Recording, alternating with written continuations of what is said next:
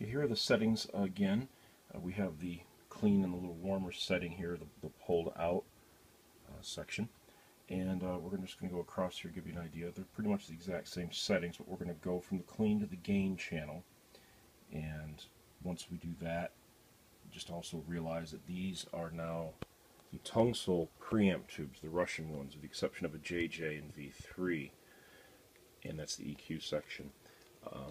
Before that, there were Chinese preamp tubes, so they're a little brighter. The harmonics come out a little bit better, probably, from what you're going to hear. But anyway, this will give you an idea really quick. So here we go. We're just going to start off on the cleans really soon here. Here we go.